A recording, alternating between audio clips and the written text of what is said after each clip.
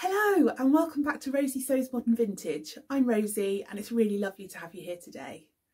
So I wanted to show you today some of the things that I have been making over the last few weeks. I've had quite a busy few weeks with sewing and I've tried out a couple of new patterns as well. So let's get right to it.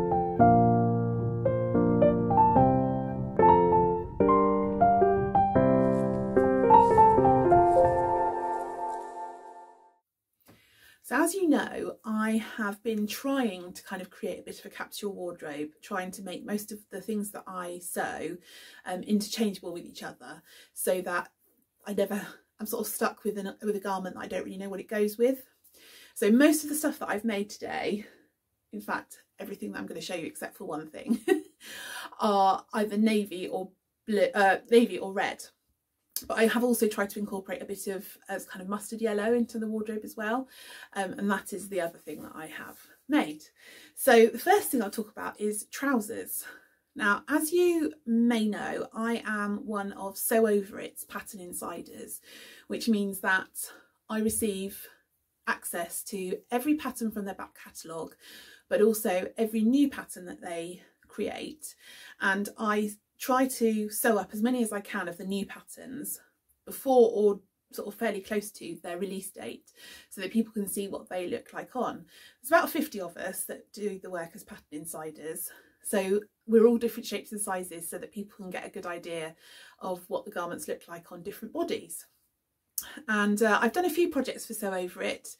I recently made a jersey dress, which you might have seen on my Instagram account, and combined it with a blog post actually, which I was really privileged to be asked to do, talking about my body confidence journey, and well, sort of more like a body acceptance journey really, just talking about how we don't have to absolutely love every part of our body in order to feel confident in the clothes that we wear. If you feel like checking that out, please do. I'm really proud of what I wrote. I'll put a link in the description box below, and hopefully it'll be helpful if you have a read.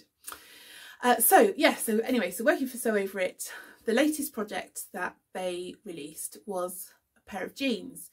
They're called the Ultimate Jeans and they come in 3 different styles.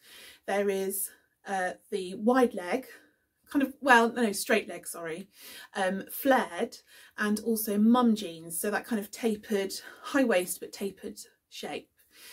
So I went for the mum jeans style. I actually didn't have any denim in my stash at the time, so I used a really lovely mustard corduroy, and I'm really pleased with the finished article. I'll show a picture here of I say jeans, cord jeans. Here they are.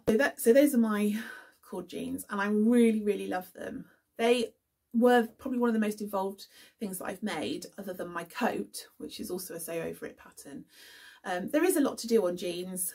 There's lots of top stitching, there's pockets all over the place, and obviously with jeans you have the cut-out pocket on the front, so that takes a little bit of jiggling around to make sure that fits properly and doesn't show the lining when you're wearing the jeans. And also of course there's the fly as well, which I'd never done before, so that was really good to learn a new skill when it comes to inserting a fly zip. I definitely didn't do it perfectly, but I did do it and next time it will hopefully be better. I did manage to, when I was doing the top stitching around the zip, I did actually manage to sew the jeans together. I stupidly did the top stitching on the kind of, I think they call it zip facing, like to stop the zip catching your skin on the inside, and then the top piece of fabric over the top of the zip, I sewed it all together. So it was beautiful top stitching as well. That was what was such a shame, but anyway, hopefully they look okay, and like I say, next time hopefully I can do it a little bit better. Because I don't have a defined waist, when you look at the picture it doesn't really, you can't really tell that they're a tapered jean so much, but if I give you a picture of the pattern sleeve, you can see there what the mum jean shape is really, looks like on most bodies. So I really like them. They fit really well. The one problem, the thing that I'm really disappointed in after putting all that love and attention into them, is that the cord I used isn't stretch cord, and what I find is after I've worn them they just stretch out of shape, so I can only really wear them once, because once I've worn them, sort of sat in the car for 10 minutes and then walked around the supermarket, they're so baggy that they just look a bit silly on me, which is in no way the problem with the pattern. That is purely the problem with the fabric, and my mistake really for not thinking about it and choosing a stretch fabric which has better recovery. But I really did enjoy my jeans making journey, even though I've got a few things that I'm not so pleased about. And it does make me think that before I probably would never have tried jeans, but because I was offered the pattern, I thought, do you know what, this will be a really fun challenge, something I've not done before. And so it's opened my eyes a little bit to jeans making, and it's not actually as scary as I thought it would be. So I definitely would do it again. In fact, I have got some pink stretch cord in my stash that maybe that might be a nice pair to make another time when I'm in for a bit of a challenging sew. So watch this space for that. So the second new pattern that I tried out was the Tessuti Robbie pants, which I'll pop a picture of the pattern here. And I really wanted just to pull on like elasticated waist, wide leg trousers for ages, and sort of not ever committed myself to what pattern. And then when I saw the Robbie pants, I kind of followed the hashtag for a while and thought, yeah, I really like these. They are definitely what I'm looking for. So the first pair that I made were for my last Felicity Fabrics blog. They're in this gorgeous chambray with like a gold line running through, pinstripe. Here's a picture of me wearing them with the top that I made to match. So yes, these are the Robbie pants. I didn't love the pattern. I felt that it was a little bit amateurish. The instructions, some are handwritten, some are typed, and the pattern itself, some is handwritten, some is typed, and I found the instructions a little bit sparse, or not sparse so much as confusing wording. So I'm not a massive fan, but I do really like the finished product. If you want to get hold of some of this fabric, it's on the Felicity Fabrics website. And also, if you use the discount code ROSY10, that's ROSY 10, you can get 10% off any of their fabrics as well. So that's a really good bonus. So that's the first pair that I made. And then the second pair are made from this fabulous stretch cord from Minerva. Now the first pair I didn't add pockets, but the pattern does call for pockets, so I did add them on the second pair, and I really like them. Because I've got narrow hips, it just kind of adds a little bit of balance to my shape. I think with the pockets just adds a bit more interest to my lower half, kind of balances it out a bit. I do, however, need to put some different elastic in, because for some reason the elastic I put in is super stretchy, and it doesn't really hold the trousers up very well, even stretchy, so I need to change that. But apart from that, I absolutely love these. They're very comfortable, go with lots and lots of things. I'll pop a picture here of the outfit. As you can see, I'm wearing it with a jumper, which I think I've talked a tiny bit about in my last vlog. Here's the Nora jumper by Tilly and the Buttons, which if you follow me on Instagram you'll have seen loads of, because I've worn it loads, and I'm wearing it there in that picture with the Robbie pants. So yeah, so that's a fantastic pattern. I really love wearing it. I loved making it. It's so quick and simple to make. Literally two legs together. If you want to add pockets, fair enough, but it's nothing complicated about adding the pockets, and a waistband. Really easy. And so they're great if you just need to add some staple basics to your wardrobe, and you don't want to have to be faffing about for ages with sewing, you know, complicated zips and all the rest of it. Then they're perfect. And then the last thing that I wanted to show you is the Elemental skirt by Sew House 7. So this one is a free pattern that you receive subscribed to her mailing list. Here's a picture of me wearing it. It's such an easy skirt. Again, very basic pattern, just front and back.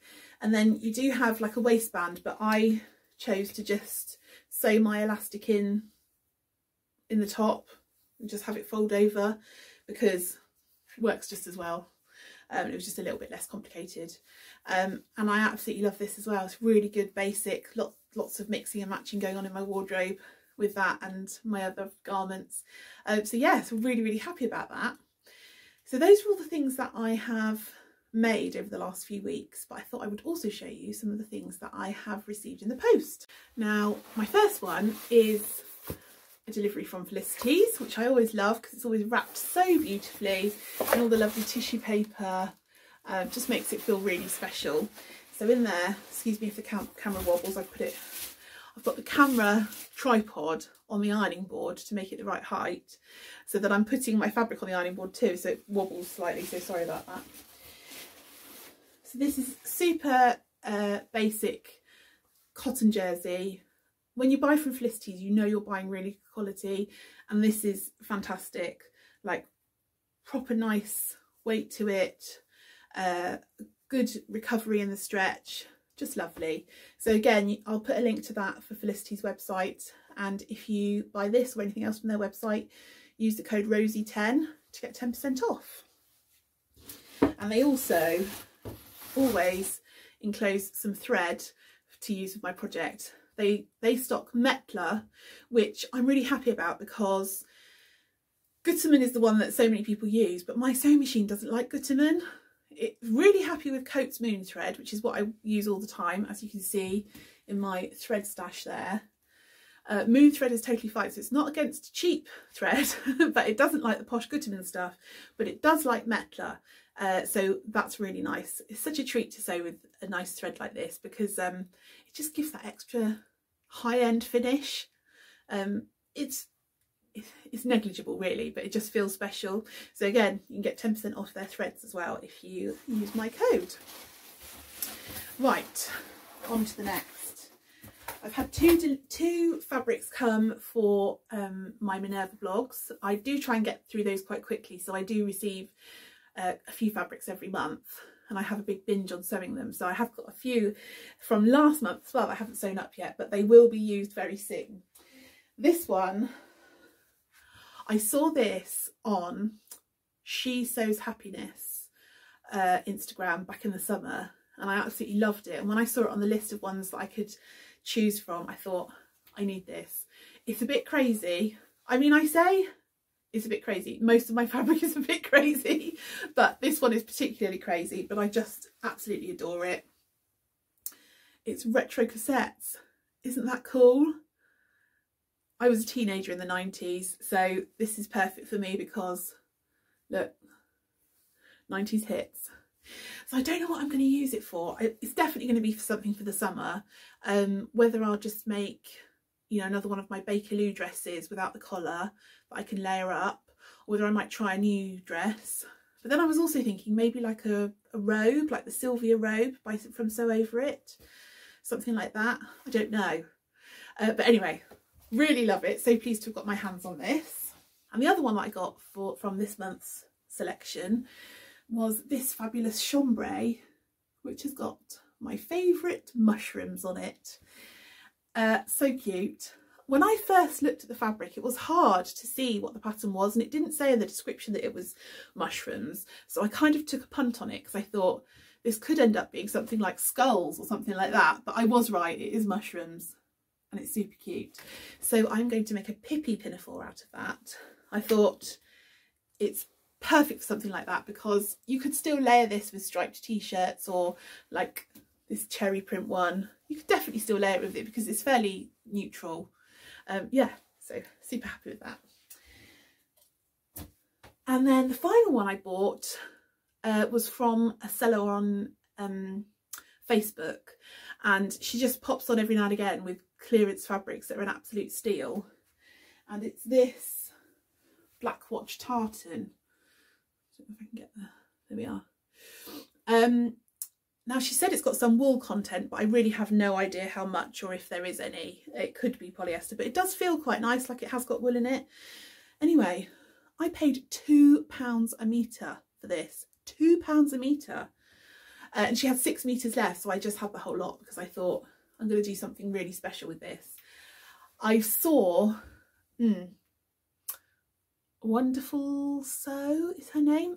Anyway, I'll put the name of her Instagram, and the picture that I saw made this wonderful, wonderful pinafore dress, which is a full circle skirt. It's the Stanwyck skirt by Charm Patterns by Gertie Hirsch. And then Gertie also did an add-on, Stanwick Pinafore bib, and that's what this lovely lady has done here, and it just looks so fantastic. I really wanted to copy it, but because the Stanwick skirt takes like 4 meters of fabric, I was thinking I'll never be able to really afford it, because especially with tartan, like it can be kind of £8 a meter quite easily, and to need like 4 meters was just ridiculous for one dress for my budget. So £2 a meter, yes please, and hopefully I can get everything out of that 6 meters, and maybe even a little bit left over for something extra, like a little, I don't know, like a little bag or a zip pouch, or maybe a brooch, something like that. So yeah, that's all of my lovely goodies that I have received over the last few weeks. I hope you've enjoyed listening to me prattle on about all my projects this month, and I would love to hear if you've got anything exciting planned for yourself in the next few weeks too, sewing wise, so do let me know in the comments below. Thank you so much for watching and for sticking with my channel. I really appreciate it. If you could find it in your heart to subscribe and also to click the notification bell, which you will see down below, I would really love it, as every single follower means so much to me. So I will say goodbye for now, but I will see you soon, and in the meantime, happy sewing. Bye.